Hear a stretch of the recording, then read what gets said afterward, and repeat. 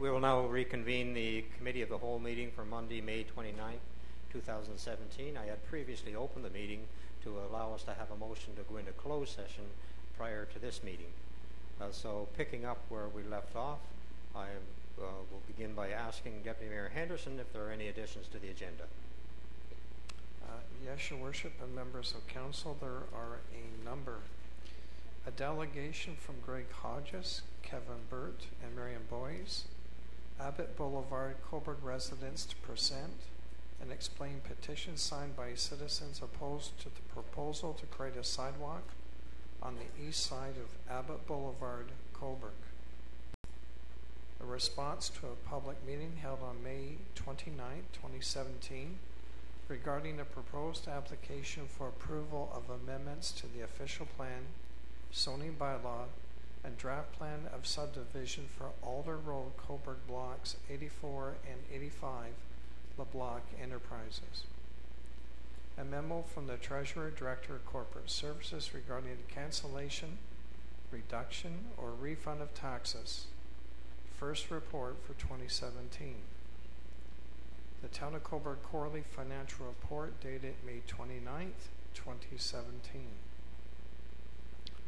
A memo from the Parks Manager regarding the approval of the municipal event application 17-53, Yes We Can.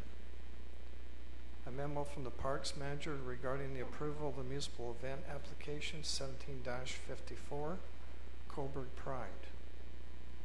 A memo from the Parks Manager regarding the approval of the municipal event application 17-32, Downtown Cobourg Food Festival. A memo from the Parks Manager regarding the approval of the municipal event application 1739, Nostalgia, the Hope Group event. A memo from the Parks Manager regarding the approval of the municipal event application 17-29, Western Ontario Division Under 13 Championships will be presented at the meeting. And finally, a memo from the Chief Building Official regarding a request for an exception to a sign bylaw 008-2009, Northumberland County Archives, door open Northumberland. The Act recommended that these items be added to the agenda. Okay, discussion. All in favor? And is carried.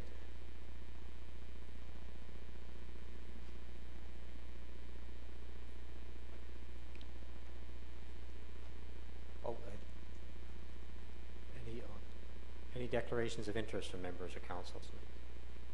There are not any. We can proceed. Your Worship, at this time under presentations, we have Mark Peacock, the Director of Watershed Services for the Ganaraska Region Conservation Authority, to present the Lake Ontario flood levels. Thank you. Your Mayor, Worship. Welcome, Mark. Thank you. Good to have you here. Yeah. Just for the benefit of the public and people watching at home, so the better-looking peacock is the one that's at the podium, and that's Mark Peacock from the GRCA. Thank you. I feel very welcome. Your Worship, Mayor Braconier, and members of council, I'd like to bring you up to date with what's happening on Lake Ontario. I'm sure a number of people have concerns. Some of just a picture kind of story to be told. We have lots of places to put in boats that boats can't go in. We have lots of shorelines that are eroding.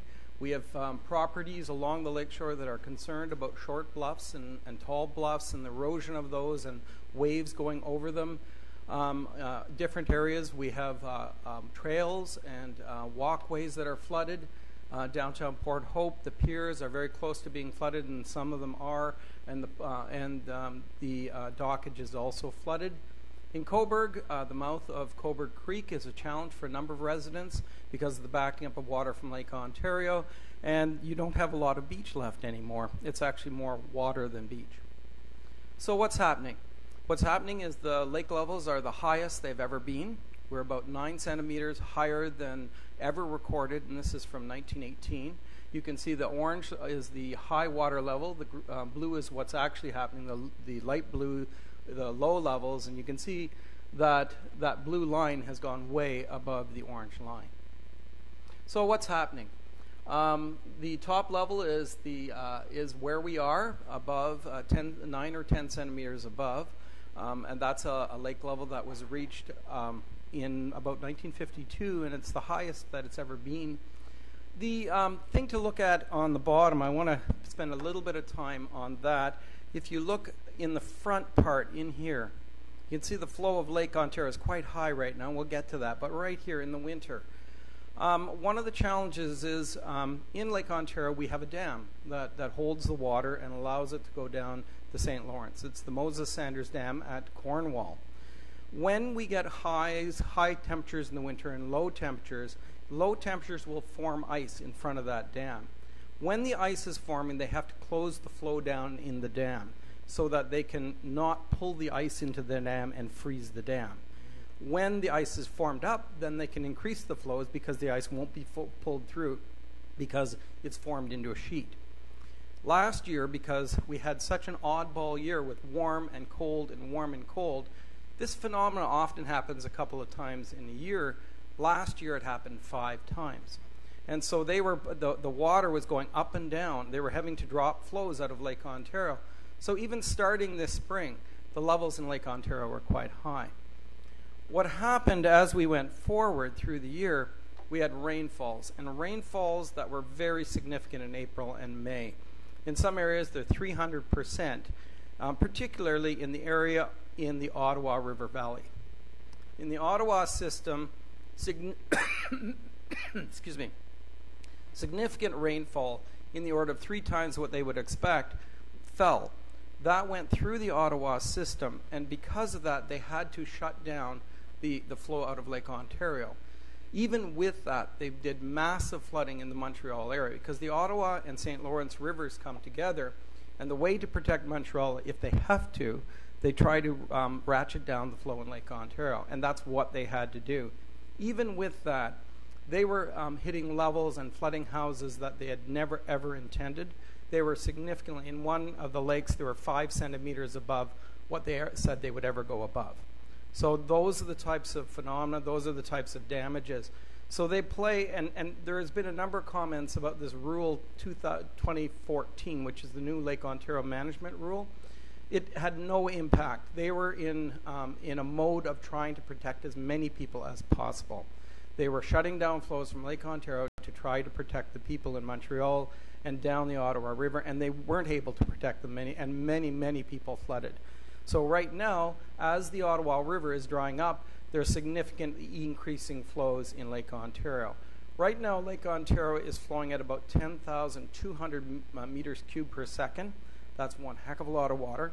It is the most they've ever flowed out of the lake, and it is significant in that it creates quite a hazard for moving ships. So in summary, the spring began with relatively high levels in the lake because of their concerns with managing it. And the international group that it's both Canadians and Americans that run this, and they have been for many years, they are trying to work out better ways of doing that because we're seeing such odd situations with regards to the weather. And, you know, when people talk about climate change, people say, well, it's going to be warmer, it's going to be drier, it's going to be hotter, it's going to be colder. No, it's going to be more extreme. And that's what we're seeing. We're seeing extremes in many areas, and I think this is extreme may become more normal, and that's a real challenge for us. Additionally, very high rainfalls on all the basins, including our area. We usually get about 75 millimeters of rain, so in April and May we would have expected 150 millimeters of rain. We got about 250 millimeters of rain in that same period. The other thing is Lake Erie is high as well. And because Lake Erie is high, there is no dam at the end of Lake Erie. It's just the Niagara River, and it flows into Lake Ontario. It accounts for about 85% of the water that goes into Lake Ontario. But because it's high, we're getting way more water also from Lake Erie. And so ultimately what you have to do to bring the lake down is you got to have more going out than it's coming in. And that is a real challenge. So those high flows in the basin are creating real challenges for the International Commission to bring the lake down. So the flows have been very relatively stable, and the elevations in the lake for the last few days. We actually had it come down 1 centimeter in the last little while. In the longer term, we need to have drier weather. We need to make the lake has to. There's a lot of water flowing out. I'll give you an example. It takes about a week of running 350 meters cubed per second to drop Lake Ontario by 1 centimeter. And the Ganaraska River at its height flows at about 50 meters cubed per second. So you can only imagine how much water has to be dumped. There's trillions of liters of water that has to be dumped out of that lake. In the short term, it's going to be stable, we hope, because there's massive amounts being dumped out of the end of the lake. Without a lot of rainfall, that'll start coming down. But it'll be a couple of weeks until we see that come down significantly, and more than that until we see our lake levels such that we don't have concerns on the lakes. The Conservation Authority is issued a flood warning, which is our highest level of alert for the lake. What happens is we're tracking with the federal government and the province whether or not we're going to have high waves, whether or not we're going to have surge, which is when we get different pressure systems move over the lake, it tends to push the lake levels up. Those types of phenomena, so that we can reissue that warning if we're going to see significant damage because of waves. With this high of a level of lake, wave in the order of a meter, and that's not uncommon, would create significant amount of damage along the lake. We are working with your staff and other municipal staff to answer questions of people along the lakes, and there's lots of questions there. When we bring the lakes, when the lakes get brought down, we will be going and doing an inspection along the whole waterfront and providing that information to your staff so that they're aware of what types of damages and what people's expectations might be. So that's where we are right now. Thank you very much. Well, thank you very much, Mark, for the presentation, bringing us up to date with, the situation, how we got there, and what we can expect moving forward. And I'm really glad that once the lake levels go down, that you're going to be working with our staff and the public, because I'm getting a number of calls from people concerned about the amount of land they've lost to erosion because of the high levels. And so it would be good when you're talking with them if you could direct them to some place where they can get the information, what they can do to take preventive measures in the future. So that's very much appreciated. So I'm now going to open up to members of council who may have some questions. First, Councillor Rowden. Yes, Your Worship, thank you, and thank Mark for the presentation again. A good reason that we brought him here. Mark was at our Ganaraska Conservation meeting last week and done the same presentation, but Brian mentioned that it might be nice for him to come and tell our council rather than us try to forward that information, because he had it on the desk. So I'm hoping that the public will understand where we're coming from, and the council members will understand that some of these questions can be answered, because I've already reverted some of the phone calls to Mark. And just for the public's information, Councillor Rowden is chair of the GRCA. So, Councillor McCarthy. Thank you, Your Worship, and through you to Mr. Peacock. I'm not sure this is the domain of the GRCA and water management, but one of the things I'm concerned about the water on the beach is it's shallow, it's staying there. Mind you, it rains and some comes in and out. But I'm seeing children play in it, and it seems counterintuitive because of the temperature being cool. But I have a sense the water quality is very poor, but maybe that is not good sense. If you could comment on that, please. I'm not sure.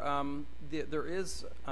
The health unit does inspect your beaches, and that is provided, and they make sure that it's safe for bathing water. I don't think there's a concern with the amount of water in the lake that it's unduly changing the water quality of Lake Ontario. A lot of that rainwater is going to bring sediments and stuff into the lake, but I don't believe there is a concern for that. There may be issues just because of the beach itself and the functioning of the flow out of Cobourg Creek that carry nutrients and potentially coming onto the beach. But I don't think I would be that duly concerned. Okay. Other questions for Mark? Seeing none, then Mark, again, thank you for bringing us updated on everything. Thank you.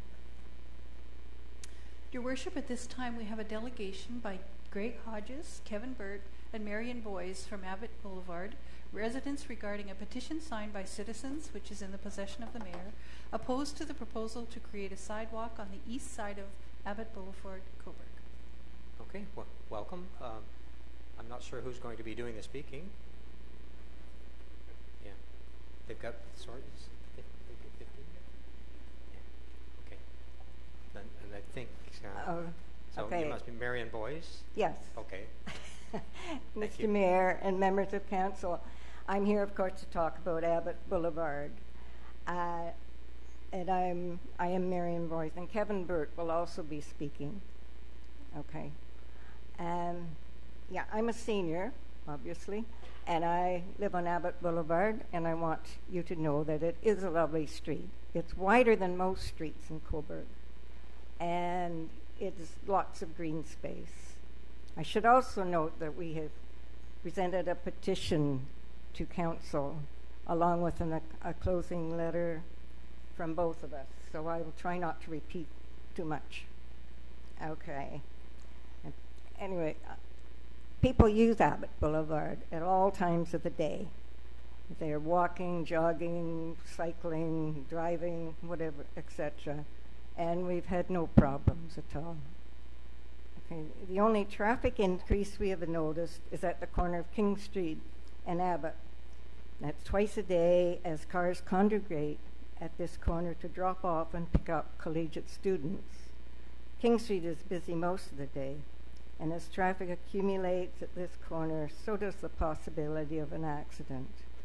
So we hope you agree that this is not a good plan. Okay. The traffic study the town did on Abbott Boulevard showed 94 to 120 vehicles on different days, but at the same time frame, and halfway down Abbott, we counted 23 and 40 vehicles. That's a big difference, and it shows difference in traffic at different times, and we wonder where all that traffic comes from and where does it go, because a lot of the time Abbott has no traffic or just one or two cars. And the majority of residents are concerned about this congestion and also about the speed of the traffic and the impact the sidewalk would have on their street and their homes, including losing green space and keeping the walk free of ice and snow in the winter could be a burden for some. And we're also concerned about safety, but safety for everybody and everyone who uses Abbott. So we ask you to look at the whole picture of Collegiate and surrounding areas, as well as all of Abbott Boulevard, before spending $100,000 on a sidewalk. Okay.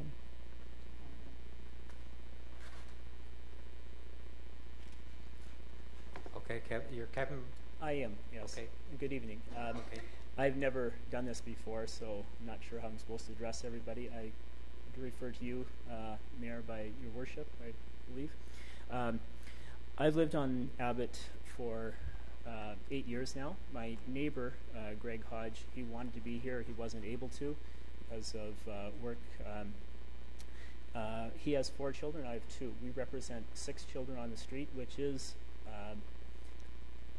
a majority of them, or close to it at this time. We're both against the sidewalk for a number of reasons. We think that the $100,000 could be spent better elsewhere where it's more needed. The report with the number of cars that my neighbor Miriam just addressed, that was only during the morning rush. And that is very misleading. You cannot use that number to indicate the significant traffic on Abbott. I was checking one morning, and in a half-hour period from 7 to 7:30, there was 1 vehicle, 1 e-bike, and 1 rabbit that went past my window in front of my house that I saw. It does pick up in the morning. Somebody that was going to be here but wasn't able to is the crossing guard, Joanne. As you know, there's a crosswalk on King Street. It was much appreciated being there. It's a safety issue. Parents and children use it, and I spoke to her this morning. There was one morning, for some reason, parents, or one afternoon, parents were only parking on one side of Abbott. I don't know why that was. It's clearly posted no parking on certain times of the day on the north end of Abbott, but parents line up to drop off their students at the high school and pick them up in the evenings or afternoons. For some reason, cars did not park there, and she told me that it greatly reduced the traffic problem. When there's cars that are parked on both sides of the street, somebody is on Abbott trying to turn onto King Street, and somebody's trying to come onto Abbott from King Street, now you need 4 lanes of traffic, 2 for the parked cars and 2 for the moving cars. When they're only parked on one side of the street, it made a big difference.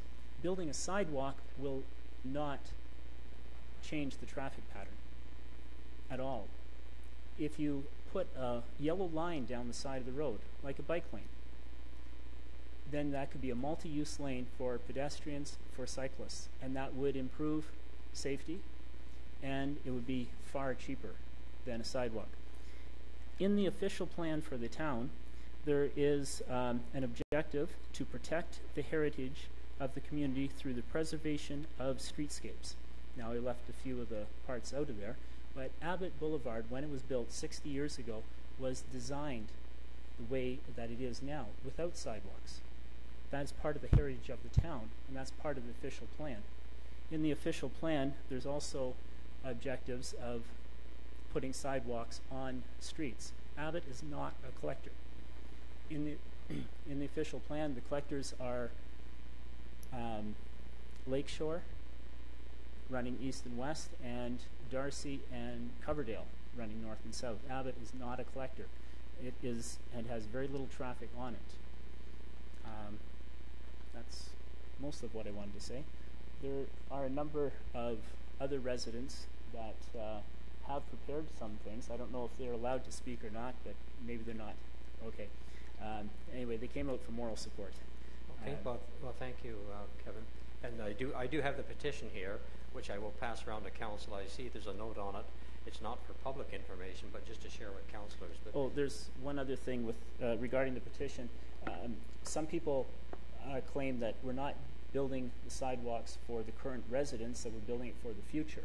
Well, the people that are moving in, I know 3 houses that have sold, and I know the owners of those houses, and they're not in favor of the sidewalk as well. So who are you building this for if you go ahead and do this? So just on the petition, I'll just make it clear to council. We don't have time to read it all. I've leafed through it very quickly, and there's a number of signatures from way out in the west end of Coburg to way far in the east end, up on Elgin University, central part of town, the condos down here. So these are the addresses that are signing this 112 signatures on the petition. I just want to make it clear they're not all from Abbott Boulevard. There's even one from June Avenue, which is not even in Coburg. It's in Hamilton Township. But anyway, so there are 112. And it is their money that goes into this. If they are Coburg residents, they are paying taxes either because they're property owners or renting, and it is part of the official plan to build sidewalks on all residential streets, for all streets in Coburg. Okay, so now what I'm going to do is I'm going to open it up to council who may have questions of clarity for either Kevin or Marion. Okay, Councillor Rowden, you're first, and Councillor Darling.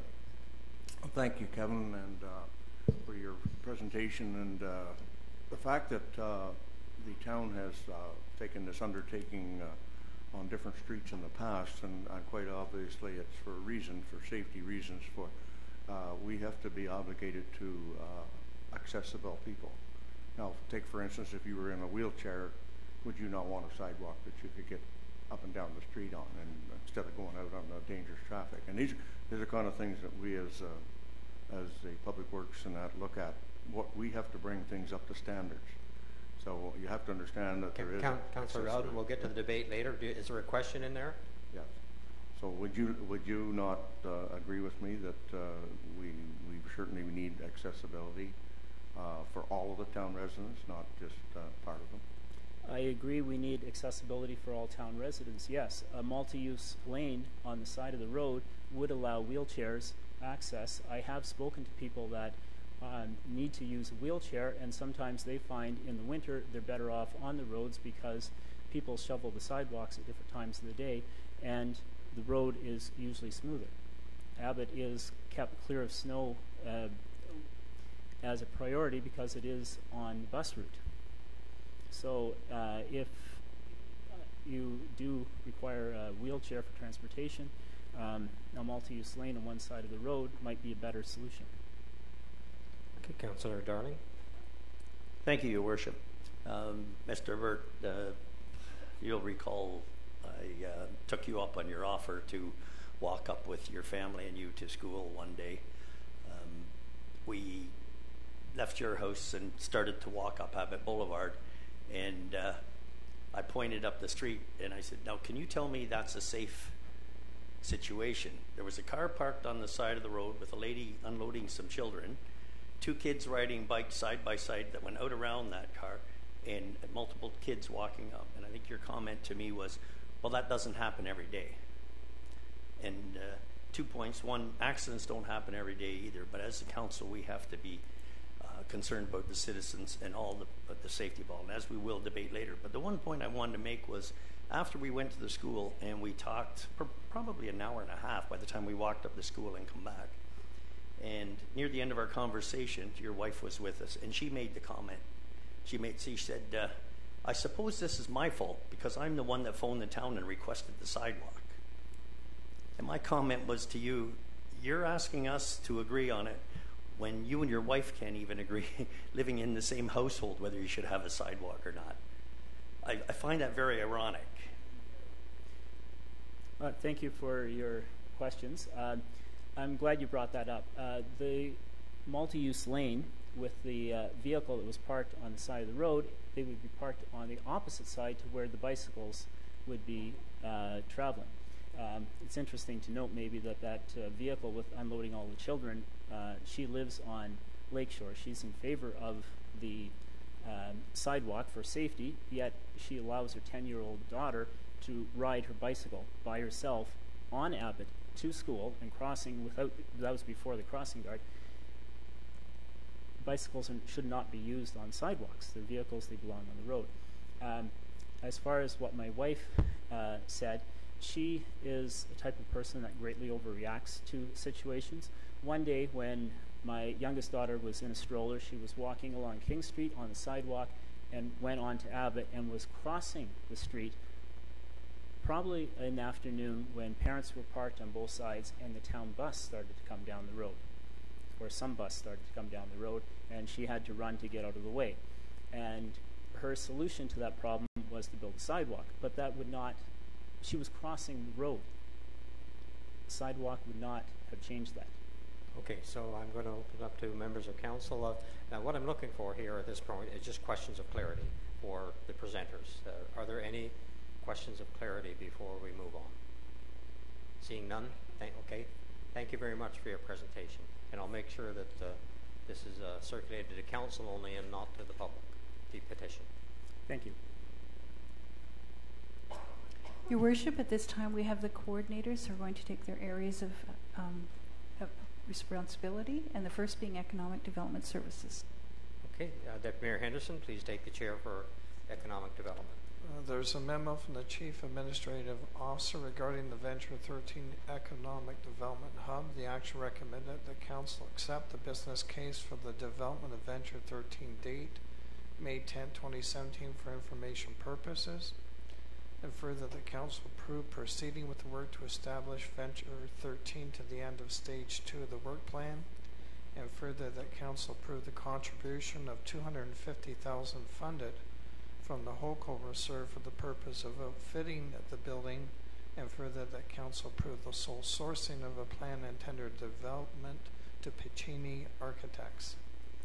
And at this point, through your worship, I wonder if the CEO wants to make any summary comments. Yes, your worship. Just to start with, Wendy Curtis from CFDC is actually in the audience in case there's any questions with regards to their significant role in this project. I'm very excited about this project. There's only once in a lifetime where opportunities come along where everything fits well, and I think this is the opportunity that council has at this time. There are many players that are going to be part of this exercise. The town of Cobourg, Economic Development, CFDC, Northumberland Manufacturers, Canadian Development Bank, and the list goes on, and that's in the case study. I think there's 15 to 20 listed in there. All these people work to one end, and that is to bring economic development, good jobs, well-paying jobs, and bring prosperity to the town of Cobourg. This opportunity that we have is to bring advanced manufacturing, clean technology, and information and communications technology to the town of Cobourg. We all know that within the next 6 to 10 years that the workforce is getting smaller. I went to a presentation where by 2020 they're saying there'll be 500,000 jobs in technical jobs that are not filled, and there'll be 700,000 jobs that are not technical that people will be looking for work. So, I mean, this is something that I think will provide a lot of support for moving Cobourg forward with regards to jobs and high tech. The program is extensively laid out in the case study that's provided. We're looking at a fall build with the move-in date of the end of November. If there's any specific issues or comments, I would be more than happy to answer. Okay, Councillor Burkett. So the one real question that I've been asked by some people is, and it may be Wendy Curtis that would be able to answer this better, why is this incubator, or this portion of it, going to be different than Port Hope's? Mayor Braconier. Well, I think I can answer that. Wendy may have an answer, but I also have an answer. One of the problems they had in Port Hope was they brought them in to they call it the Idea Hub. They brought them in but did nothing to nurture them and grow their businesses and encourage them to develop their business to the point where they had to leave. So they're quite satisfied over there to operate on a very, very small base. And our intention, by collaborating all of our economic development resources into one location, means we can give them tremendous support, and we will be developing their business and be like the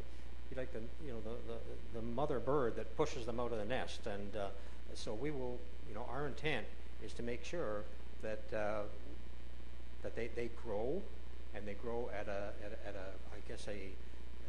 reasonable rate, so that they can handle the growth and then move out of the venture center into their own business. So that's what's going to be the main driver and the main difference between the Idea Hub and Cobourg, is the collaboration of resources that are going to be there to grow their business.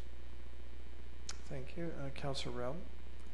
Yes, and my comment is that I believe the County Council is fully behind this project, and the federal government also, I understand, Kim Rudd has announced $400,000 in funding. So that's something that you don't get every day, and for something like this to go ahead, I think it's absolutely necessary for the town of Cobourg.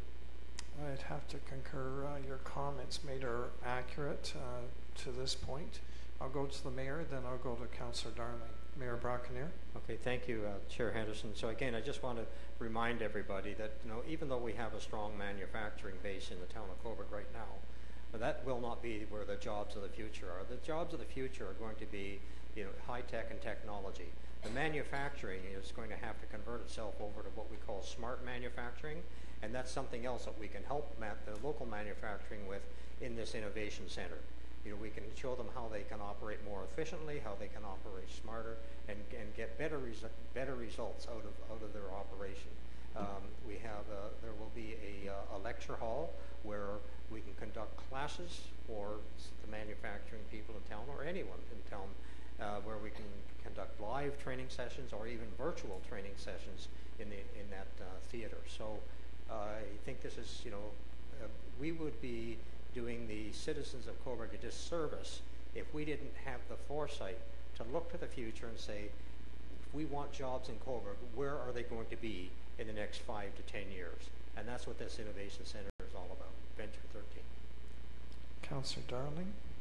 Thank you, Chair. Again, I just want to elaborate on what Councillor Rowden said.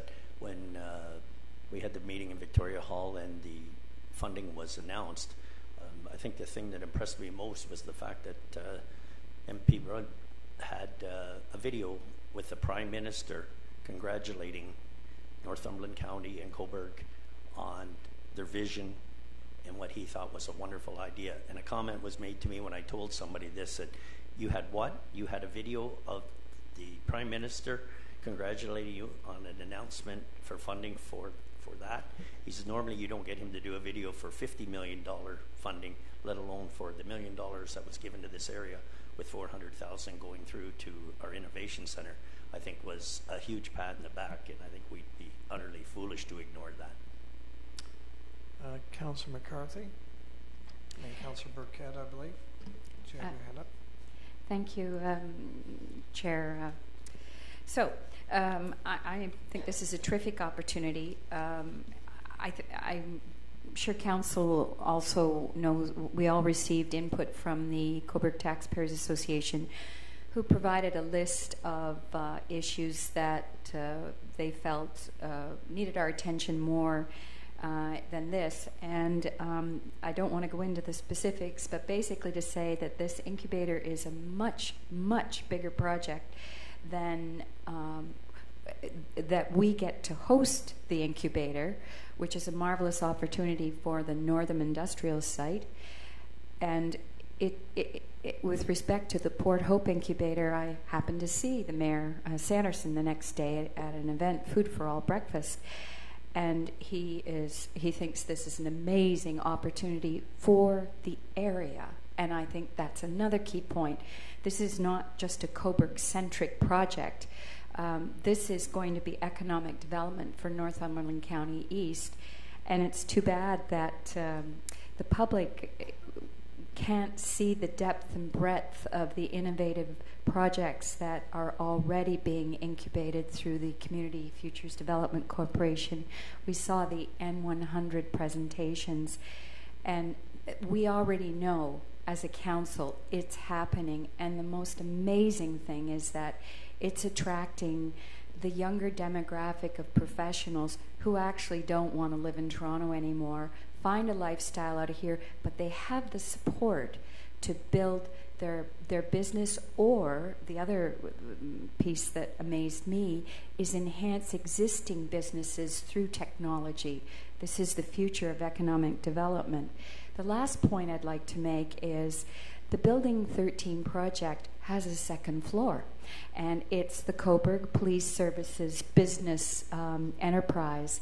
And just to remind the public that it's well known and it's public information that the Cobourg Police Services does police checks, and this business activity has expanded to the degree not only does it remunerate, but they've run out of room. So what a beautiful opportunity to use the second floor of Building 13. And not only will the Venture 13 incubator offer opportunities for economic development, police services or other organizations in the community, think of that space. It's available. It has a 77-seat theater. This is going to be used by all sorts of organizations to raise the bar on their projects, and the possibility for collaboration is enormous. So if I can say anything to the naysayers about this project, think big. This has come home to rest here by the grants that we've received, and the partnerships have been leveraged. Thank you. Councillor Burkett, then I'll go to Councillor Seguin. So I would just like to say that I am in support of this project. I work in the tech field myself, and I see the growth in it every day. So this is, and seeing those N100 presentations was great. It was just mind-blowing, the different things these young people were coming up with, and really looking to the healthcare and the demographic that is Northumberland and Cobourg. So I will support this. I do have a second question just in regards to the RED funding from the province. Have we heard back on that yet? I'll defer. At this point, my answer would be no, but I'll defer to the CO because I know they're seriously looking at it, and I know we've made a request for $250,000. But allow the CEO to affirm or confirm that. Yes, Deputy Mayor, through to Councillor Burkett. You're correct. They have been asking a lot of questions, which means they're seriously looking at it as we speak.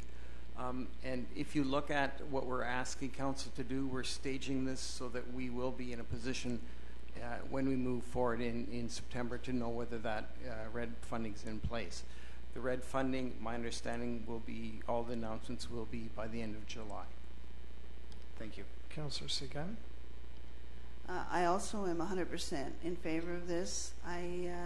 I look at the young people that we saw at the N100 presentation, their enthusiasm, their excitement, and if we can even entice 50% of those young people to stay here and build their businesses.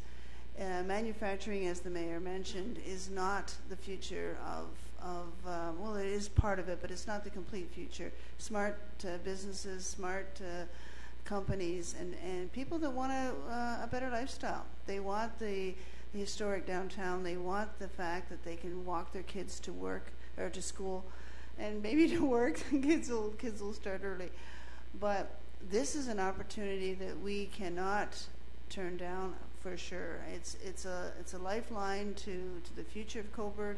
And a lot of people have said to me in the 3 years that I've been here that economic development does absolutely nothing. I don't agree to that, but this is a case where the business case is made, and we can bring young entrepreneurs here and hopefully entice them to stay and raise their families here, and it'll make a complete difference. And we'll measure it. This is not just words on paper. We have to measure it, we have to show the results, and we have to live by those results. So thank you. Mayor Braconier? Yes, Chair Henderson, I just wanted to add that the Chief of Police, Kai Lu, and Deputy Chief of Police could not be here tonight to talk about their component, but I did assure them that Councillor McCarthy and myself, as members of the Police Service Board, could answer any questions that might come up about their part of it. The Chief and Deputy Chief are hosting 35 police officers from different parts of Southern Ontario in a workshop both this afternoon, this evening, and tomorrow morning. But they did assure me that we will be having a minimum of 20 employees in the business services on the second floor. And if I could just add comments on behalf of the rest of Council, just for the public's information, Venture 13, it's known as Building 13, which is the former call center or the former KPR District School Board building directly across from the CCC. So the new name is Venture 13, and that's the building we're referring to, which is part of the course of the Northern Industrial Park. In terms of the comments made, I can reflect the same. Many of us attended the N100.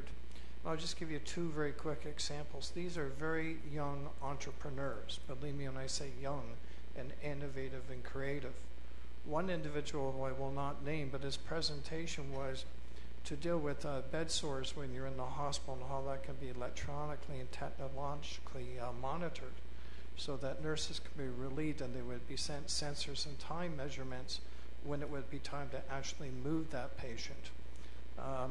The other one, there were many like this, but the other one was to how to reduce carbon dioxide, reform it into a different substance. In other parts of the country, it's talc powder, but his idea was to put it back into a cement form and sell it as a product that would be safe, both for humans' use and for us to walk on. There was a series of these that night, and I can tell if you were there, you would have been impressed, and your mouth would have been dropping to the floor, because I know mine was. The innovation, the creativity. And these young people are all asking for two things. They're asking for a place to work. They're asking for a place of assistance, for research, and of course money. And I believe Venture 13 provides all of that. And the most important thing it provides is the collaboration by all the different partners that are before you. So I too am supporting this because we said once before Cobourg needs to be progressive, and I cannot think of a more progressive economic development feature, not just for the town of Cobourg, but as was said by Councillor Burkett and Councillor Darling, it's also for the East Corridor because they're coming. Finally, I'd like to ask Ms. Curtis, would you like to make any final comments, because you've been a large part of this throughout? Well, thank you for the invitation. I actually hadn't prepared anything, but listening to you all, I can feel my heart rate going up, because I think it's an incredible project, not just, as you pointed out, for Cobourg, but also for Northumberland region, and as a gateway to the east. And some people may think that's not possible, and I think everybody here absolutely thinks it is possible. We see it clearly. I know at the CFTC, many people don't necessarily understand all the tools in our toolbox. So if you could give me 30 seconds, I'll give you the highlights. We have about $6 million available to invest behind business. We have chosen to take a good chunk of that and use it for purposes of attraction, meaning to try to attract those young folks, or not necessarily just young, but people that are working in economies that will be disruptive.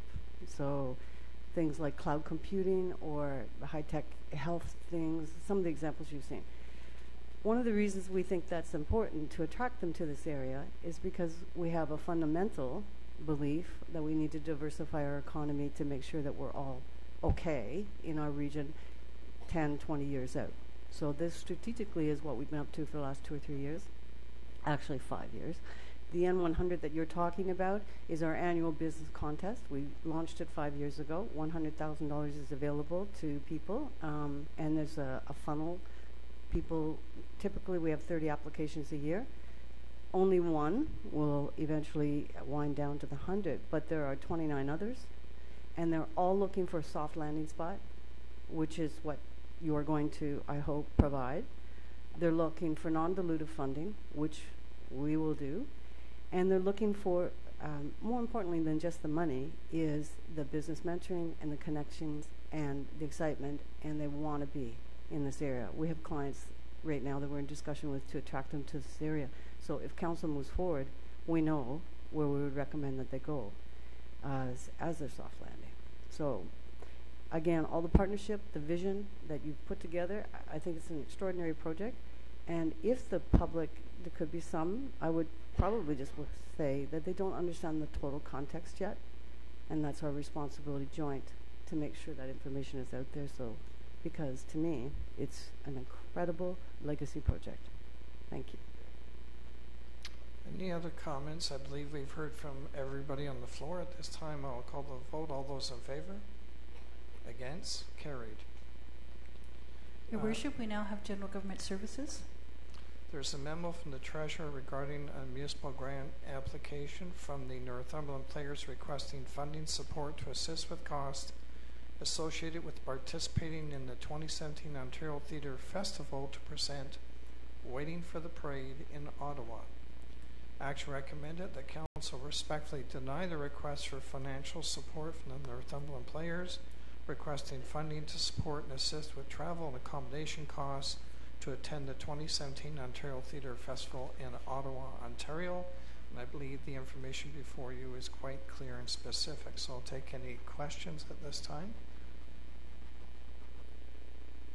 Councillor Rowden? Just a quick question. Did they not know that they could apply to earlier in the season for the grants?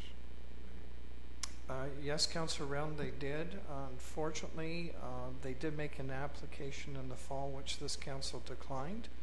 The year went on. To their surprise, the play Waiting for the Parade was nominated for a provincial status. They only learned of that well after the fact, and we did not have, the only mechanism we have for Northumberland Players or any other group is to present once again to council, which they did. And the action, the recommendation is before you. Mayor Brocknier, then Councillor McCarthy. Yes, Chair Henderson, I just wanted to mention that, in the sense of consistency, in the last 2 years, I've been approached by different organizations. One organization was they're taking a sports team out to Calgary. They asked if I thought we could give them some funding for their travel expenses. I said no, I didn't think we could. We don't normally do that. I said you have the opportunity to come before council and make an application, but I said I doubt that we will do it, because once we do it for one, we do it for others. And I've had another team that was a hockey team that was going to Sweden ask the same thing, and I gave them the same answer. So, I think once we start funding travel expenses for groups, regardless of what kind of groups they are, then we've set a precedent that we can't get out of. Councillor McCarthy. Thank you, Deputy Mayor. And to go further with what the Mayor has just said, 2 sports teams, I wouldn't want anybody to think that this is turning down an arts initiative. That's not the point here. We are delighted in the successes any of our groups achieve within their fields, be it athletics, recreation, or the arts. And I don't mean to be cheekish to say this, but perhaps Northumberland Players has to budget for the continual success they have by actually putting that money in the budget, and it's found money if they don't go to the nationals every year. But I'm more than thrilled for them. But I agree with the Mayor. We need to be consistent on this type of request. Any other comments, questions from members of council? Councillor Seguin. I just want to agree with what Councillor McCarthy said.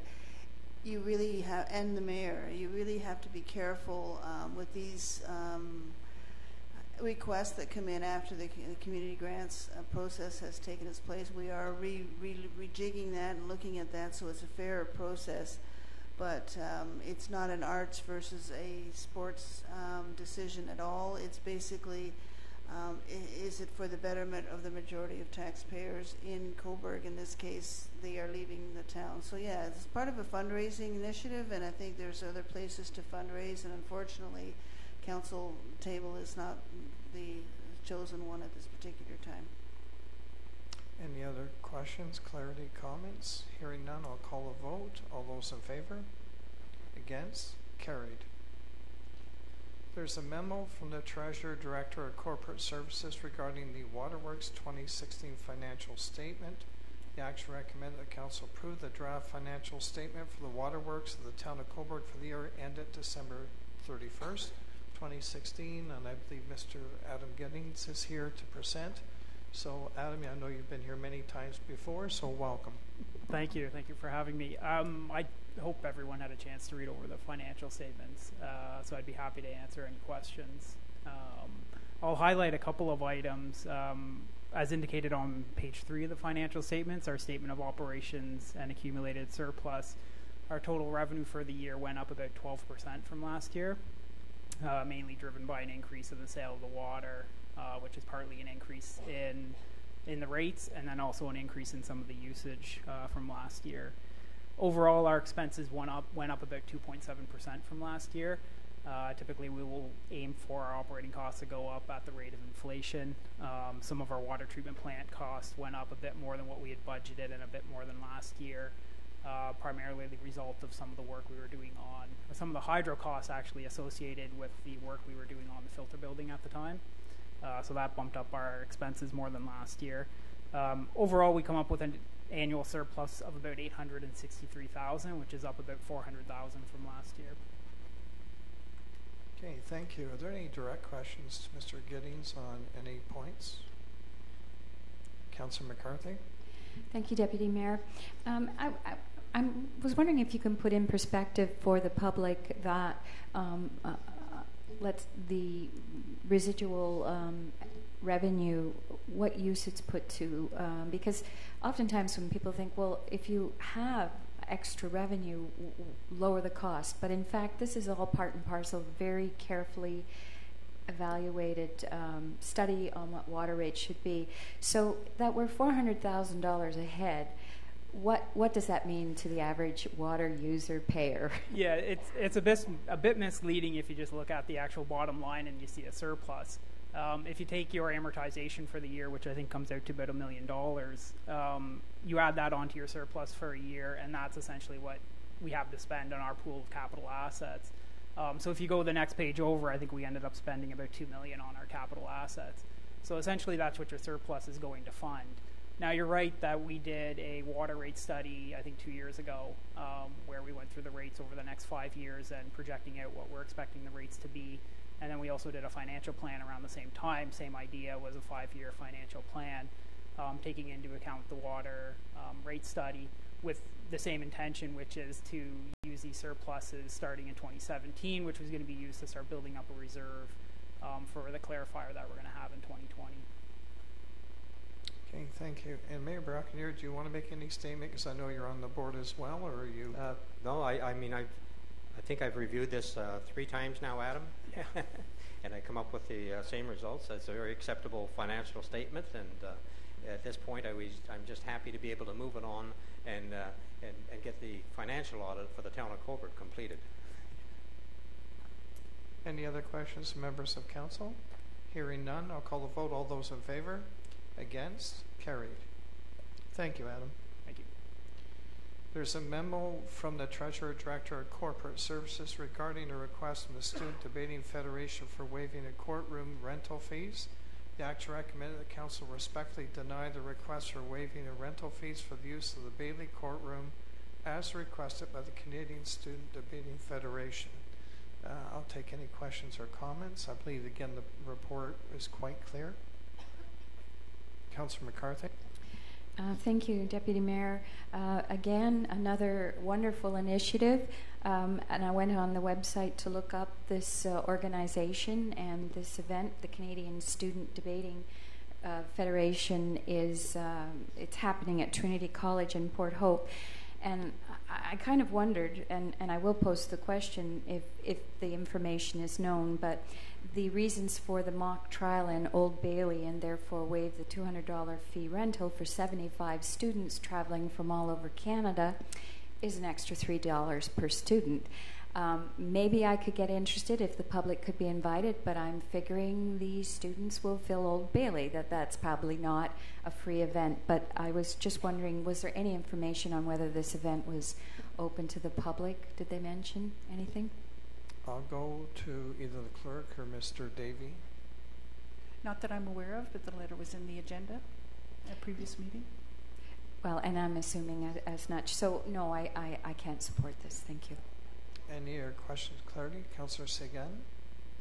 Just one, Deputy Mayor. I would also have like to have seen a full budget for something like this. Coming in with just the one specific request for the waiving of the $200 per day kind of sits alone, as opposed to how much money they're getting from sponsors, how much money they're getting individually. So we have a beautiful asset here, and I don't think we should be giving it away for free if they've got enough money to get here from all across Canada. Again, Councillor Seguin, you raise a very critical, important point, and we do not have that information. I know, in being in council the past 6 years, we've not once had this Canadian Student Debating Federation group in Cobourg, so we have no pre-contacts or information to provide to council at this time. Any other questions? Councillor Darling? Yes, just a comment in regard to what a lot of people don't realize when they come and ask for funds. The taxpayer funds, Victoria Hall, the concert hall, none of these are money-making businesses that we're running. They're there for the purpose of the community to use and whatnot. So every time we waive a fee of some sort, even though we already are offering at a below cost value, we're adding more taxes to the more cost to the taxpayer. And it seems to me that a lot of our time in council lately has been spent with people coming asking for money, thinking that because you're a municipality it's an open pot. But every time somebody asks for money, they're asking every taxpayer in the town of Cobourg to contribute a little bit to whatever their event or their wish is. And you know, I think it takes up a lot of our time, and people have to realize that we're already subsidizing a lot of these events and a lot of these facilities, and we just can't keep adding that burden to the tax base. Thank you. Any other final comment, question? Okay, I'll call the vote. All those in favor of the recommendation? Against? Carried. There's a memo from the Treasurer Director of Corporate Services regarding the cancellation, reduction, or refund of taxes. The first report for 2017, the action recommended that Council approve the cancellation, reduction, or refund of property taxes in the amount of $2,092,137.78. The breakdown is Town of Cobourg, $811,407.66. County of Northumberland, $435,053.57.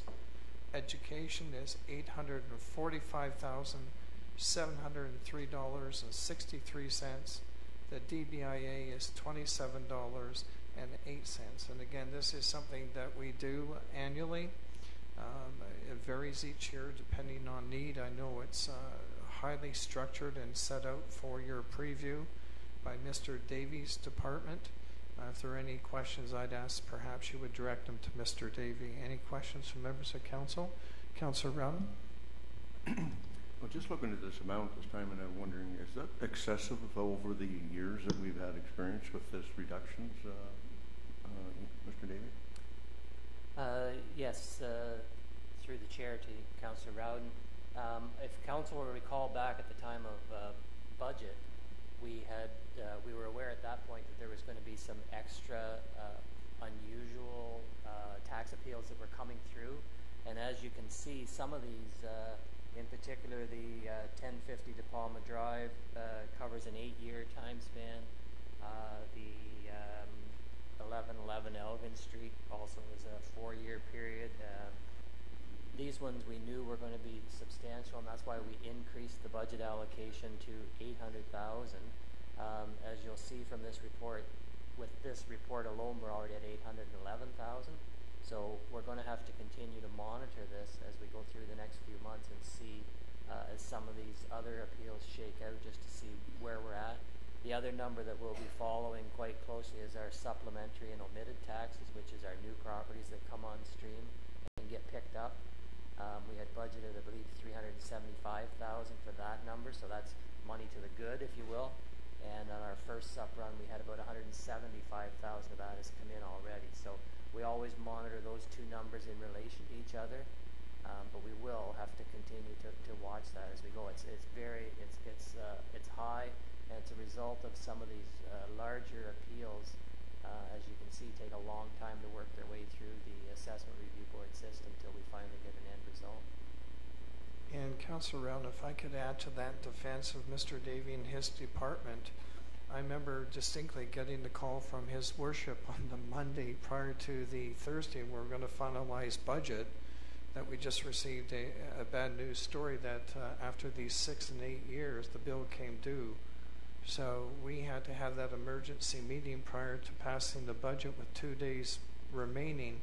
And the public might say, well, didn't you know before that? And the answer is absolutely not. We knew they were coming at some time, but we found out it had to be that infamous Monday. So that's an example to Mr. Davey that we did the planning based on everything we knew, but he's quite right. We're going to have to be due diligence, which I believe we will certainly meet those ends. Councillor McCarthy? Thank you, Deputy Mayor. Through you to Mr. Davey, and I was aware that was the background for this report, and I do remember asking during budget, I can't remember what amount we put aside for this. I believe it's about $250,000 that we do regularly, and I asked at the time, based on this event, is that enough? And I think you've clarified that for me by saying there's revenue in and money out, and that $250,000 or the amount we normally put aside was enough. So my question is, if it isn't, how do we fund it if it's not in the budget? Well, I think again, through the chair to Councillor McCarthy, I think that's something that we will have to come back with a report with a recommendation on how to fund any over budget write-offs. If it appears that the subs themselves are not going to be sufficient to cover it, then we'll have to present council with some options for some alternative funding for that. Okay. Any other questions, members of council? Calling the vote. All those in favor? Against? Carried. There's a report prepared by the Chief Administrative Officer regarding the Town of Cobourg quarterly financial report dated May 29, 2017. I am going to change the action recommended. I'm speaking for myself at this time, and I'll take any questions, but my motion is to defer this report to next week. And the reason I'm making that request, because I know for myself, I have not, with all my many meetings, have a true opportunity to even look at it or read it in detail. I'll take any questions from members of council, but that's my motion before you. Any questions? Councillor Seguin? Can I second that? I don't believe you need to second on the committee of the whole. I just think it's a great idea because there's a lot of information here, and it's exciting that we have a quarterly report, but we do have to dig into it for sure. Okay, so just for your information, to be clear, I'll make the action recommended in future that it be received, but I'm asking it to be deferred to next week. That would give all members of council an opportunity in case you come forward with any questions. Any comment on that? Okay, all those in favor? Against? Carried. Your Worship, we now have Parks and Recreation Coordinator. Okay, Councillor Darling, if you'd please take the chair. Thank you, sir. We have a memo here from the Manager of Parks regarding municipal grant application from Cobourg Miners Softball Association seeking funds for the 2017 Canadian U16 Boys Fast Pitch Championships. There was several options listed with this. I'm going to make the recommendation that council consider approving one of the following options, and the option I have chosen is with respect to the request of the support of the Legion Minor Softball Order for hosting the 27 Canadian U16 Boys Championships, and that we provide up to $4,000 in facility fee reductions as a financial guarantee in the event if the event experiences any operating deficit. There were some other options there. If you wish to add to them, we could have a combination of, but that's what I'm recommending. And if there's any questions, I'd be glad to answer. Councillor Rowden? And am I right to think that this recommendation is because of the community grants, that this application didn't go through that community grant stage before November? No, I think the reason for it was that the event is a fundraiser, and they have planned having a surplus at the end of the event. The problem being with it's an outside event, so if the weather comes and it's a rainy weekend, the event has to get canceled and there's a loss, then we would provide them that backup. And again, that would be just the facility fee that would be our loss in that case if it was correct. Canceled. Yeah. Okay. Councillor McCarthy. Thank you, Chair Darling. I have to apologize. I was looking at A, B, C, or D. What is it you're recommending? C. C. Thank you. And if if council feels differently and they wish to a combination thereof, I'm open to suggestions. Councillor Rowden. Councillor Darling, I believe Heather Grundy's here tonight because Brenda couldn't make it in regards to that. So if there's any other questions that could be answered, I imagine Heather could probably answer. Yes, I'm sure she could. Is any other questions? Councillor Seguin? Just one, Councillor Darling. When you were going through this process to come up with these options for us to consider, was there a full budget at your disposal? I know there's revenue and expenses, but there's not a breakdown. I mean, you obviously came up with these numbers based on something. Yes, the staff had the fund, or pardon me, had the budget and whatnot. They've come up with this as our options as council. Yeah, if you wish, I could have Mr. Huswick explain a little further on that, if he would. As long as they're there and you've gone through them, that's fine. We do, Mr. Chair, to the council, we do have a copy of the budget, and it was indicating a $13,750 profit, and the facility fees were built into that budget.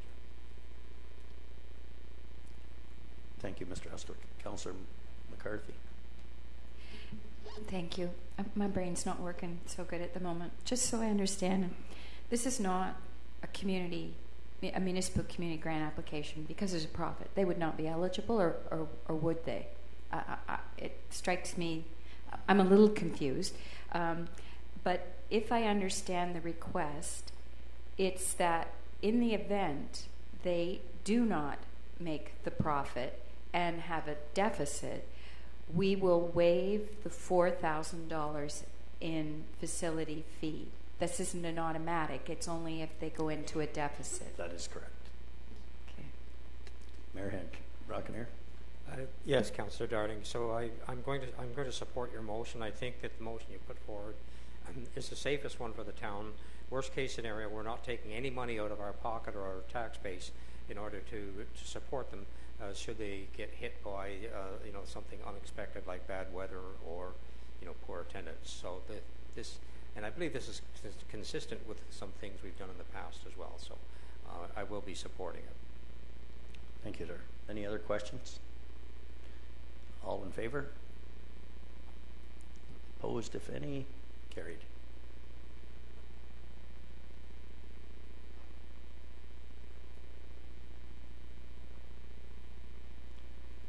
The second item on my list here is a memo from the manager of parks regarding non-motorized watercraft access to Lake Ontario from Victoria Beach and Cobourg.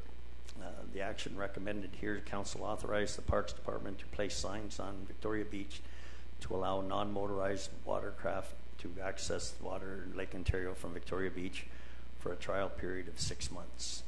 And I think this is based on a request we had last year, and it was in our bylaw that no watercraft of any sort was to be launched from the beach. And this has gone to bylaw, and this is the recommendation they will come up with. Deputy Mayor Henderson? Yes, through you, Mr. Chair. Could you just highlight some if I read it properly, and that would be me, but where the 2 access points are, I believe there's 2 being recommended. Yes, I think there's one east side of the center pier and at the west end of the beach, so they can, if they go in at one end and the winds are taken along, they can come out the other end, down by the breakers, the east end by the breakers. It's not on the breakers property, but the end of our beach there. So depending on the wind and where they enter the water, they'll be able to get out at the other end if they get in trouble. Or Councillor McCarthy? Thank you, Chair Darling. When you said east of the center pier, did you mean east of the east pier?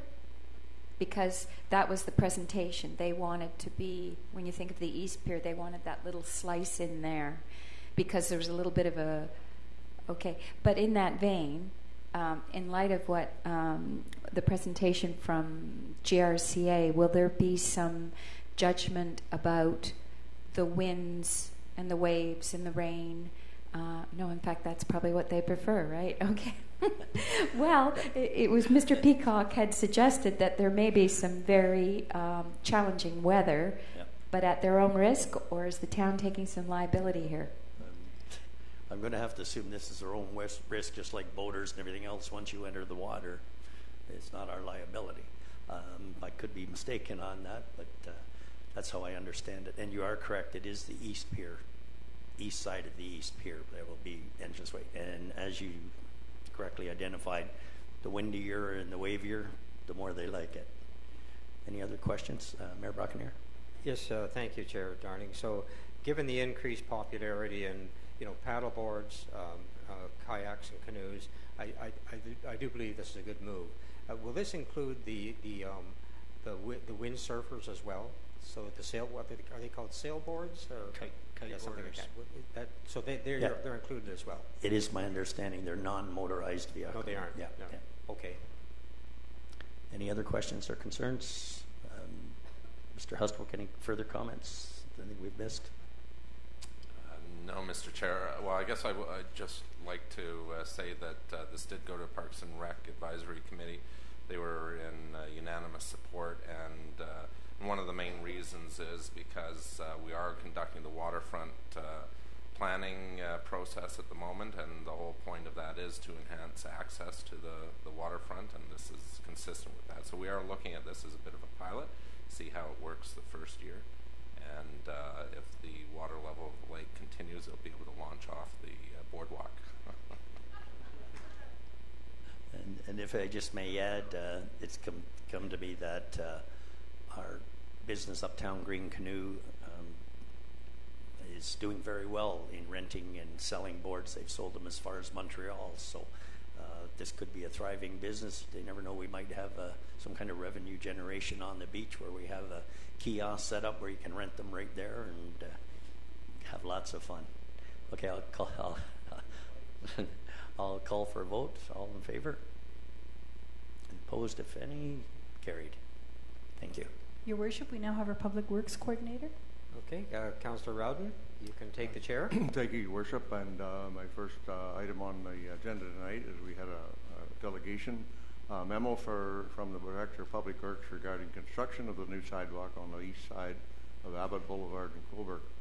And the action recommended that Council authorize the construction of a new sidewalk on the east side of Abbott Boulevard, Cobourg, in the amount of $100,000 to be funded from the approved 2017 capital budget.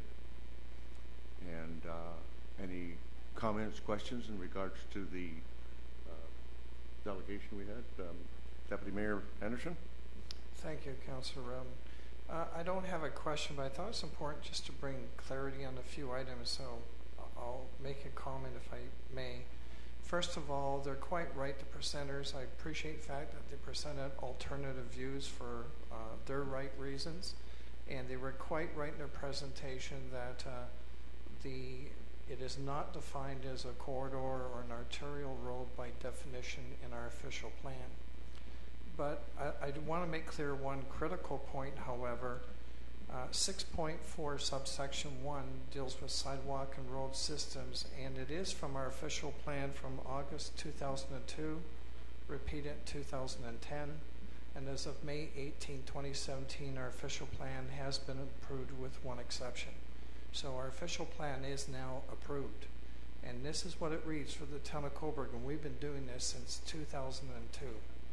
The primary system for pedestrian movement shall be the sidewalk system, and shall's the powerful word. Provision shall be made for sidewalks on both sides for all arterial and collector roads. That doesn't apply in this case because they're not arterial and they're not collector. But it does say on one side of all local roads, at a minimum, with the exception of cul-de-sacs and streets with limited number of homes on them. And so I can only share with Council my past 6 years. We have stayed true to that definition.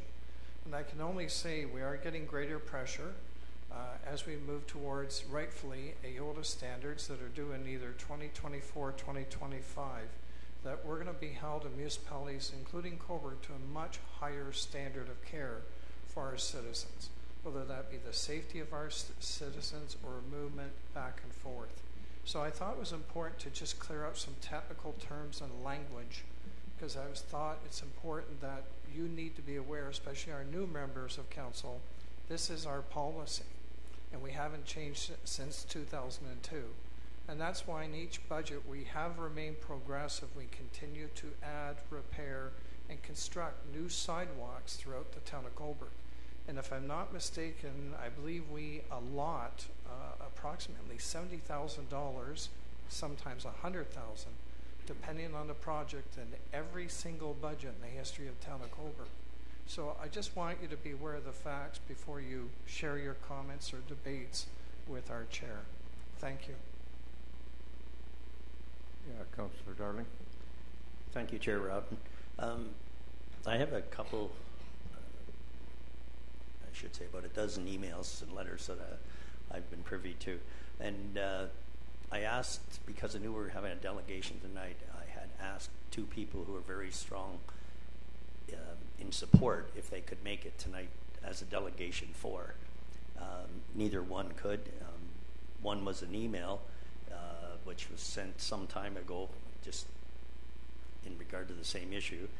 We reside on Lakeshore Drive, have 5 children, ages 5 to 10 in Ciargamo, As discussed, our household is supportive of sidewalks on Abbott to enhance children's safety during school hours and more broadly to promote safe, walkable communities throughout the year, day and night.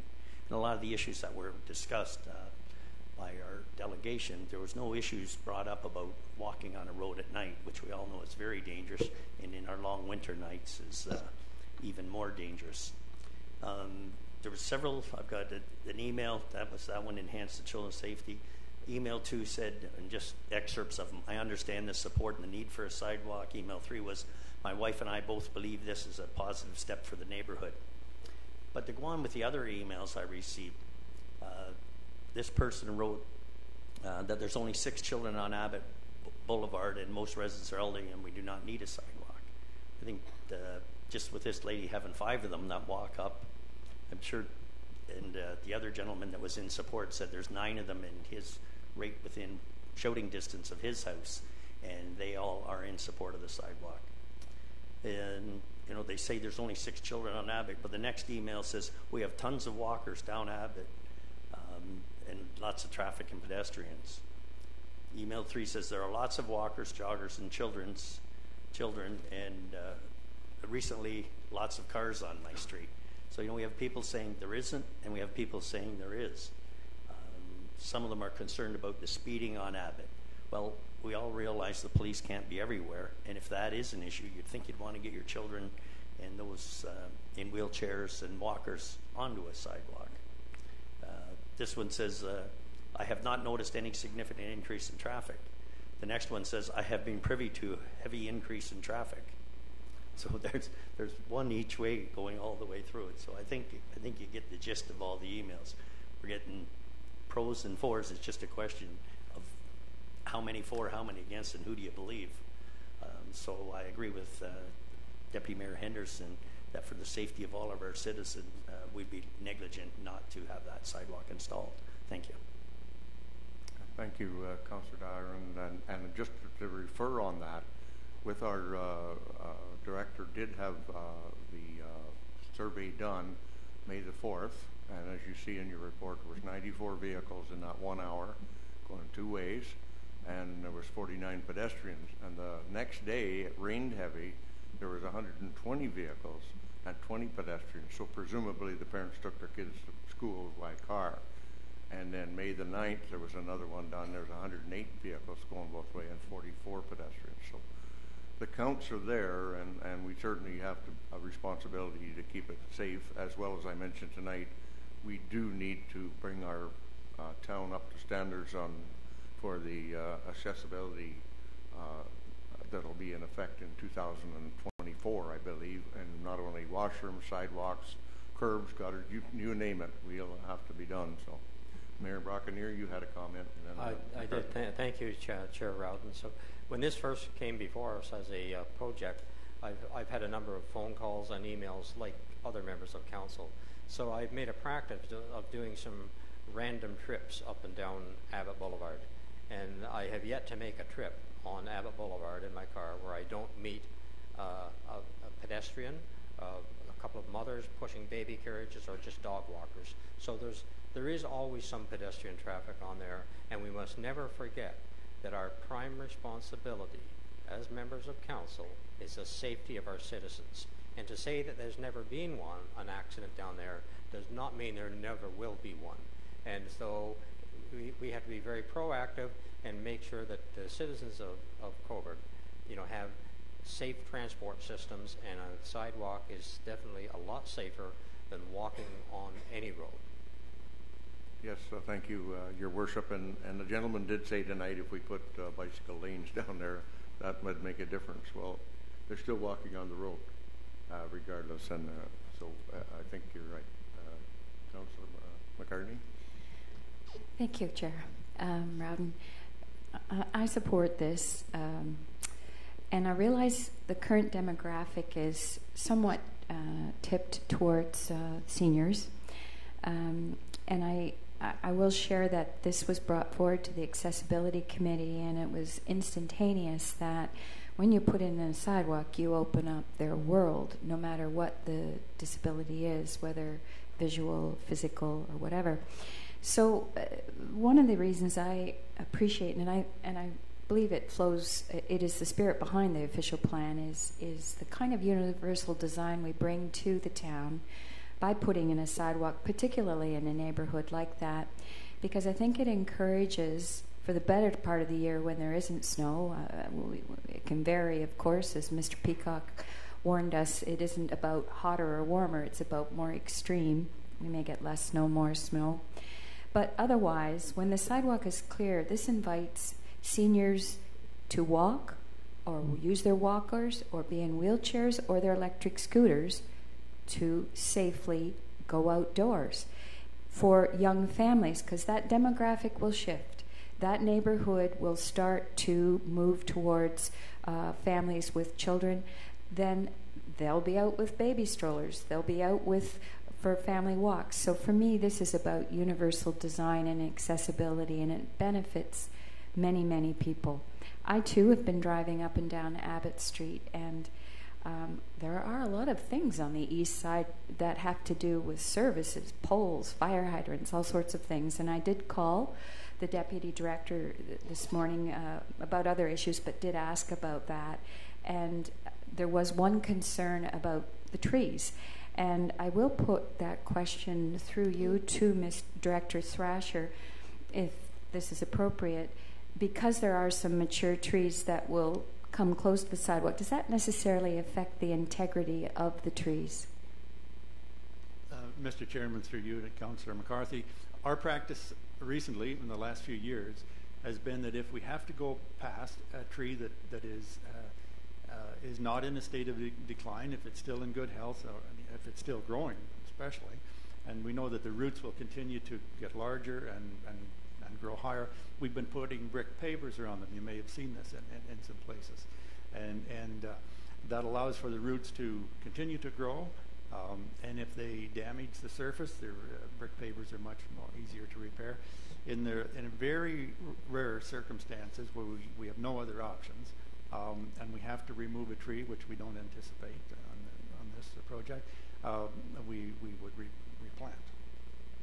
But to date, we've been able to go around trees. Sidewalks don't have to be perfectly straight.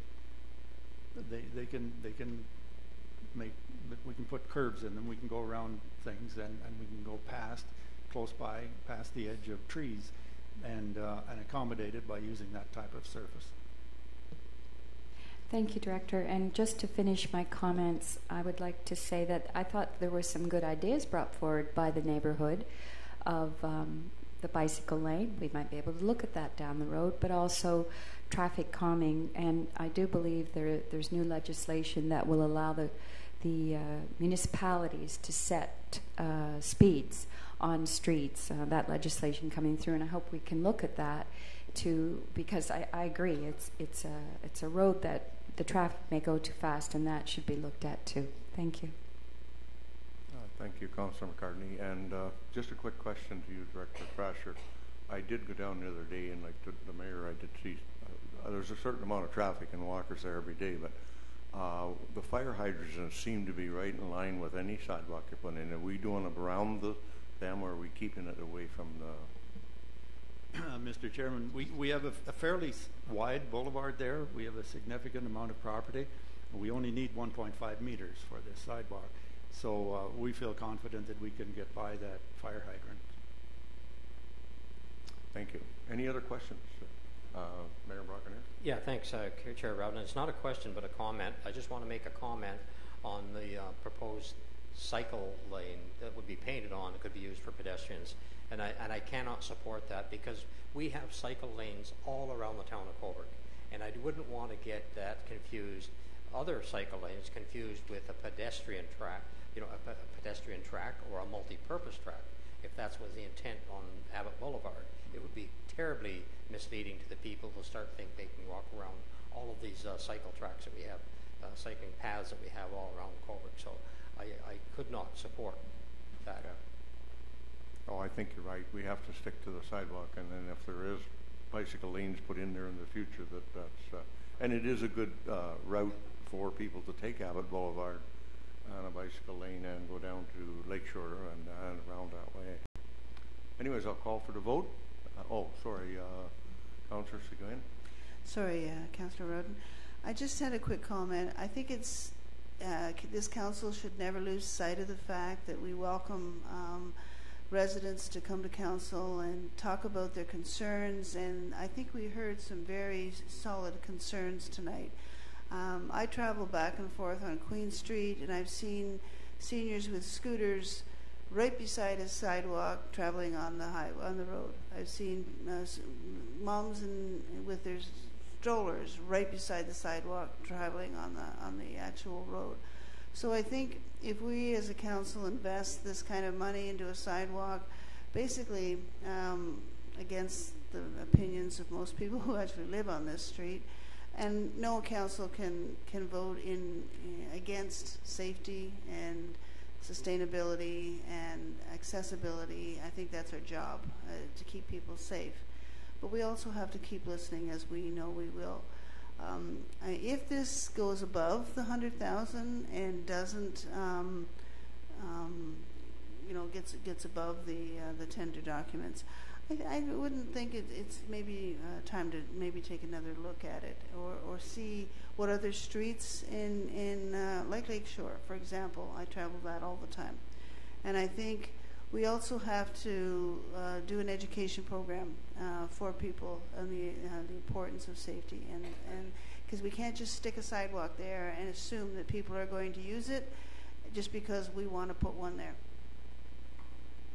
And I think, Councillor Quinn, if you heard Deputy Mayor earlier, it is part of our policy.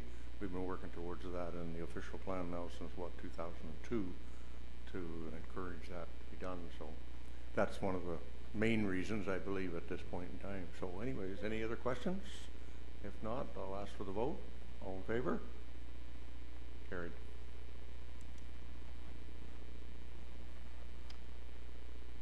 Number 2 is a letter from Tammy Robinson, CEO of Cuthbert Public Library, requesting that Council approve the continuation of the Ride to Read program by providing summer transit access to children to participate in the 2017 TD Summer Reading Club program. And the recommendation is that Council refer the matter to staff for a report. I believe we've done this in the past, but if we have staff give us a report on what's been done in the past, then we'll have some information in front of us. Any questions in regards to that? If not, I ask for the vote. All in favor? Carried. Number 3 is a memo from the Manager of Roads and Sewers regarding the awarding of the slide-in salt sand spreader tender of CO 16-22. Now, the action recommended that Council authorize the award of the new or demo used slide-in salt and sand spreader to FST Canada Inc. Bid D in the amount of $79,124.94, excluding HST. The slide-in salt sand spreader purchase along with the truck purchase total in the amount of $282,108.74, which is under the $285,000 budget allocation. So this is the addition to the truck itself being installed. So any questions on that? If not, I'll ask for the vote. All in favor? Carried. Your Worship, we now have the Coordinator of Protection Services. Okay, Councillor McCarthy, there was one item under Protection Services. Thank you, Your Worship. I'll place the recommendation on the floor and then provide background. Recommendation that the request by the Northumberland County Archives on behalf of Doors Open Northumberland for an exemption to sign bylaw 008/2009 as amended to erect 6 lawn signs that are 20 inches by 24 inches and 2 lawn signs that are 31 inches by 23 inches be approved, subject to the finalization of details by building department staff and the issuance of a sign permit. So Doors Open Northumberland is next Saturday, and the programs are out, and there are many interesting sites throughout Northumberland County, but in Cobourg, the sites are at the Sifton Cook and the Cobourg Library, as well as the Northumberland Archives at the library. And since the signs do not follow the policy in terms of size, they needed this exemption. So I'll take any questions on this. There being none, I'll place the vote. All those in favor? Opposed? And it passes. Your Worship, we now have the Planning and Development Coordinator. Okay, Councillor Burkett, please take the chair. Thank you, Your Worship. I have a memo from the Heritage Planner regarding the 77 to 93 Albert Street requirement for a cultural heritage impact assessment and the downtown CIP grant loan application. The action recommended that Council hereby confirms that the culture heritage impact assessment be required at the time that the application for site plan approval is submitted for the proposed development at 77 to 93 Albert Street in accordance with the approved heritage permit HP-2016-026 and in accordance with the provincial policy statement 2014 and Town of Cobourg's official plan section 8.3.1 number 4, and further that Council deny $8,500 building improvement grant and $15,000 building improvement loan for the replacement of non-historic windows sashes at 77 Albert Street for the following reasons: non-compliance with section 6.3 general program requirements for the Downtown Cobourg Vitalization Community Improvement Plan CIP, whereby information received submitted by the Cobourg Fire Department regarding the outstanding open files in which the Fire Department has identified concerns over possible work have been undertaken to the building without proper permits, notwithstanding attempts by the Fire Department staff to obtain entry to the building by the owner or owner's agents for the purpose of undertaking necessary inspections to determine compliance with the Ontario Fire Code, and that it be premature at this time to approve a grant and loan application until site plan approval application has been submitted to the municipality for overall development proposal in accordance with the Planning Act and applicable policies and procedures. And just obviously we've got the letters before you, we have the recommendations from staff, and just kind of a background in regards to this. This came to the initial application to do the site plan, came to the Heritage Committee on June the 1st, 2016, and then was passed, it came to the Committee of Whole on the June 13th, 2016 meeting. I remember this because this was actually my first Heritage meeting, and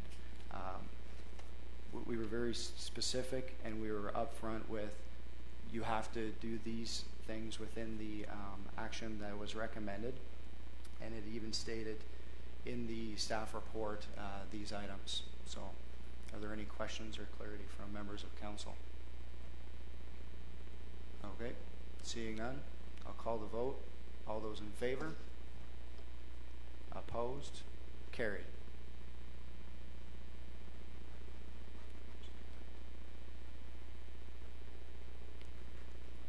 Second item tonight is response to the public meeting held on May 29th, 2017 regarding a proposed application for approval of amendments to the official plan, zoning bylaw, and draft plan of subdivision for Alder Road, Cobourg Blocks 84 and 85 LeBlanc Enterprises. Action recommend that council authorize preparation of the necessary amendments to the official plan, zoning bylaw, and draft plan of subdivision for Alder Road, Cobourg Blocks 84 and 85 LeBlanc Enterprises. time. I'd just like to speak to this a little bit, as we kept that in there because at the time the official plan was not approved with the amendments, so that's why we left that in there. But obviously, as of May 18th, it was passed. So I'd like to pass it over to Director McGlashan for any further comment. Thank you, Councillor Burkett. You're absolutely correct. When the applications were filed, the official plan was not in full force and effect, and therefore the applicant needed an official plan amendment to incorporate this particular area at the north end of Alder Road into the official plan. And since that time, in May the 18th, our official plan has been approved, so it made that application redundant. Therefore, all that will be required will be a zoning bylaw amendment and the draft plan of subdivision conditions. So moving forward under the Planning Act, if Council approves that action recommended, staff would begin finalizing the draft conditions of approval and the zoning amendment. Under the Act, we do require a 14-day layover period until Council can consider the draft plan conditions, so they will be coming to Council in June. Any questions of clarity from Council? Seeing none, call the vote. All those in favor? Opposed? Carried. Your Worship, we now have the Community Services Coordinator. Okay, Councillor Seguin, I'm going to pass the chair to you, and you win the prize for the most additions to the agenda. But everybody's gone home. Just kidding. But the good part about that is when people leave, you know why they were here. Yeah. Thank you, Your Worship. So we lost a lot of people with that one motion that Councillor Burkett put I saw forward. that. I think it went the right way. First memo is from the Parks Manager regarding the approval of municipal event application number 017-53, Yes We Can. The action recommended is Council approve the Yes We Can event on the West End Cobourg Beach on Saturday, June 17th, 2017 from 8 a.m. to 3:30 p.m. And as you can see in your notes, or maybe not, you haven't, but it's a volleyball tournament to raise funds for the muscular dystrophy, and always a good event. And we hope that the beach is actually clear by June 17th, and we can actually proceed. All in favor? Opposed? Carried. Second is a memo from the Parks Manager regarding the approval of the municipal event application 017-54, Cobourg Pride. Action recommended is that Council approve the Cobourg Pride event on King Street West in front of Victoria Hall on Friday, June 23rd, 2017 from 2 p.m. to 10 p.m. And as you can see, this is not a parade but an event for the LGBTQ community, and street party music, face painting, balloons, dress up, bouncy council, and barbecue. And I believe this is the first time we've had any kind of a Pride event. Councillor McCarthy? Thank you, Chair Seguin, for asking.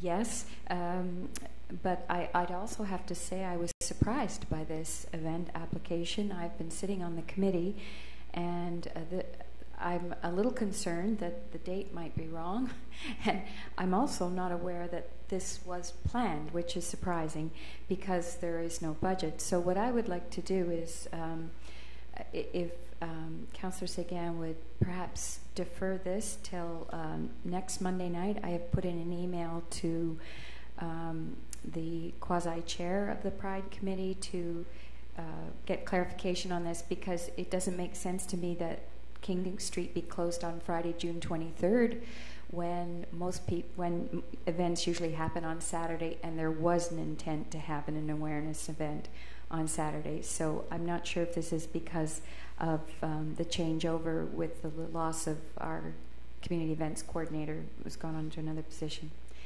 Thank you. It's first I've heard of it as well. It just came today, so if everyone is okay with that, we'll delay it till next week. I don't see any problem with that. Okay, thank you, Councillor McCarthy.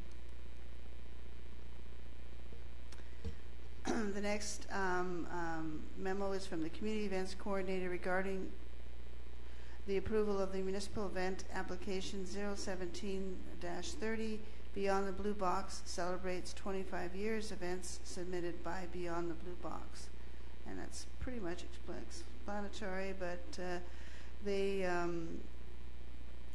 having an event obviously to celebrate their 25 years, and a lot of people shop there. And this again is an event that I just found out today, but it doesn't seem like it's taking place in Victoria Park in the Bandshell on Friday, July 28th.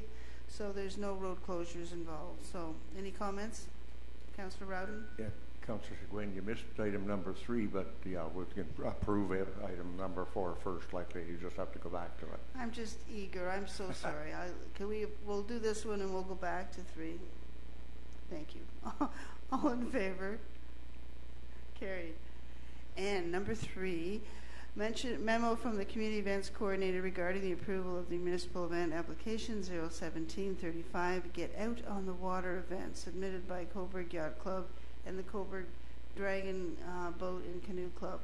Action recommended that Council approve the Get Out on the Water event on Saturday, June 24th, 2017 from 10 a.m. to 4 p.m. taking place at the West Harbour, Coburg. Any questions? All in favor? Carried. And number 5, memo from the Parks Manager regarding the approval of the municipal event application 017-32 Downtown Coburg Food Festival. Action recommended that Council approve the food festival in the Downtown Coburg, King Street and 2nd Street on Saturday, July 8th, 2017 from 6 a.m. for setup to 11 p.m. Any questions? All in favor? Carried. Number 6, memo from the Parks Manager regarding the approval of the municipal event application 017-39 Nostalgia, the Hope Group event. The Council approved the Nostalgia presented by the Hope Group in Victoria Park and Bandshell on Friday, July 14th, 2017 from 9 a.m. to 10:30 p.m. Any questions? Councillor, Deputy Mayor, sorry. Thank you. The only question I asked, do you know what the Hope Group represents? Or the group? Because I'm just not aware of them personally. I apologize. I just didn't know if you knew what it stood for. I do not. This is the first time I've seen this today as well. Fundraising gala, silent auction. I guess it just tells you what it is, but no, it doesn't say what the actually HOPE stand for. Oh, do you know, Dean Huss? Yes, Madam Chair. My understanding is it's a group that promotes dance in the community, socially, ethically, technically. I think it's a broader group than just locally. I think this is a local chapter, is my understanding, but I don't have a lot of knowledge on the organization. I guess we'll all have to go and find out. I think I called the vote on that, or did I? All in favor? Carried. And finally, memo from the Parks Manager regarding the approval of the municipal event application 017-29 Western Ontario Division U13 Championships. The Council approved the Western Ontario Division U13 Championships in the Coburg Harbour on Wednesday, August the 9th, 2017 from 8 a.m. to 3 p.m. for the actual event. Any questions? All in favor? Carried. Well, no one can say there's not a lot of events that take place in our town of Coburg. Councillor McCarthy? Thank you, Chair Seguin. I just looked up HOPE, and it's a Canada-wide organization for dance, and it stands for Honoring Original Performers Everywhere, and it supports all types of dance. Don't you just love the World Wide Web? Thank you. Thank you. Your Worship, we have 2 closed sessions. I will take a motion to adjourn from Councillor. Oh, but we're going back. We're going back. Oh, need another motion? Oh, okay. All right. I'll take a motion. Another motion to go into close. Thank you, Your Worship. The Council meet in closed session in accordance with Section 239 of the Municipal Act SO 2001. regarding the security of the property of the municipality or local board, offer to purchase of municipal lands, purchase of lands for municipal purposes, personal matters about an identifiable individual, including local or board employees, the Cobourg Heritage Advisory Committee applications. Okay. All in favor? Carried. Motion to adjourn. Councillor Burkett.